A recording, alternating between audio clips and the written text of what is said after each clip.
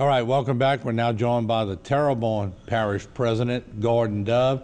Mr. Dove, good to have you on board. How are you? Good to be here, Martin. All right, and like I was telling Archie Chesson, good to have y'all on and be mixing in some Mardi Gras stuff. It's been a couple of years since we've really had a normal Mardi Gras season, so we're going to talk about that in a little bit. But let's start off with Hurricane Ida. I've been noticing a lot of trucks now on the bayous actually picking up trees from the waterways and all that. Bring us up to date on the cleanup. It seems like it's moved into different areas now. Yeah, Martin, Terrebonne Parish has numerous barges with grapple hooks, these grapple machines that's picking up debris, picking up trees, everything but marine vessels and the whole camps. And the problem with marine vessels, the EPA will not let us pick them up because they have diesel in it. If you pick it up and the diesel spills, you have an environmental disaster. So if it was up to me, I'd go pick it up with a crane, but the EPA is telling us not to. And NRC is supposed to come pick it up, which is the feds. Right. I see the trucks still rolling, those big double tandem, large trucks are still rolling. I still see the parish trucks rolling. If not with you, I know you're a numbers guy, so we're not going to guesstimate. You're probably going to tell me. Where are we percentage-wise in the parish with trash?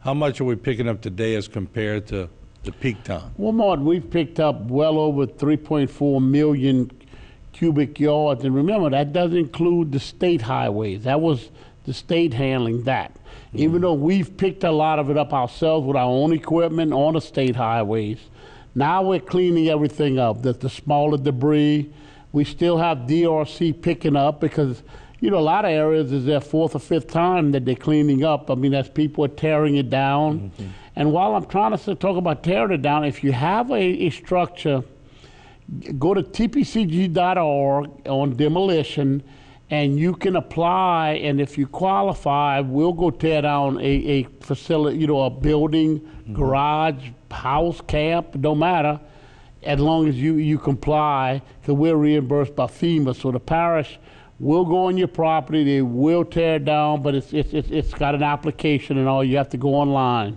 But that's a perfect time for somebody who wants to get rid of a structure is to take advantage of that, because I'm sure it's going to run out at one point, right? Right, and go to tpcg.org and it'll guide you to it and tear it down, and then we'll go in there, tear it down, and haul it off, mm-hmm.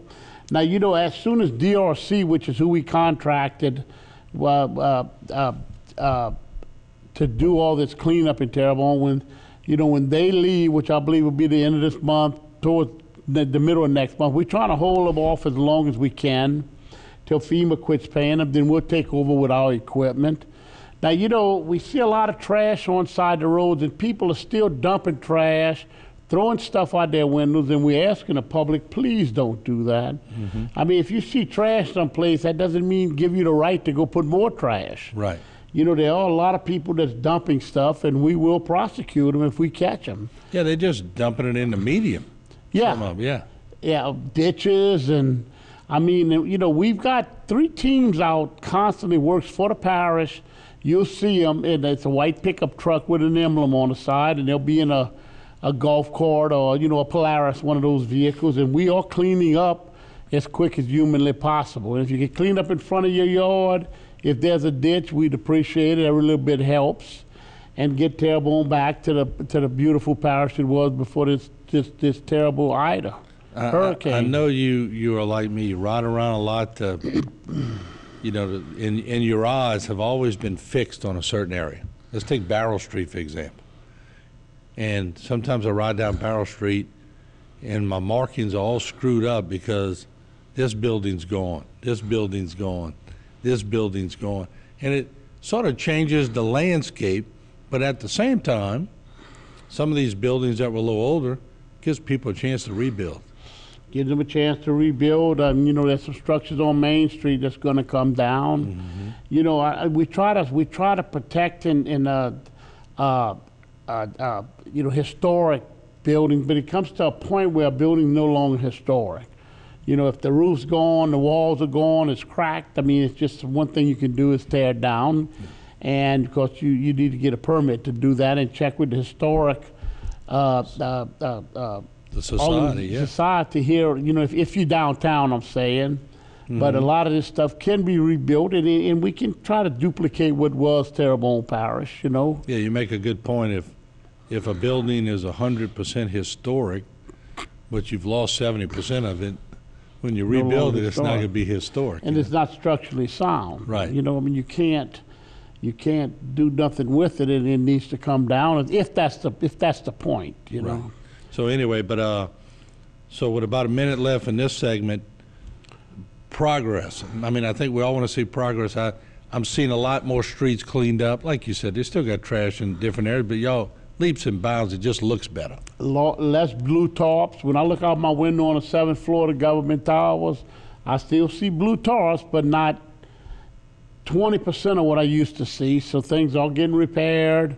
Some people have a lot more extensive repairs than others. We've got 2,000 FEMA trailers and travel trailers out. That through the state GOSEF that is deployed and people living in them. So we're really moving Terrebonne around. The sales tax has been up 38% to 46% per month, and Terrebonne really coming around. All right, there you have it, the parish president of Terrebonne Parish, Mr. Gordon Dowd. We're going to come back. We're going to talk a little bit about Elliott Jones. We're going to talk about Mardi Gras, and we'll talk some COVID. We'll be right back.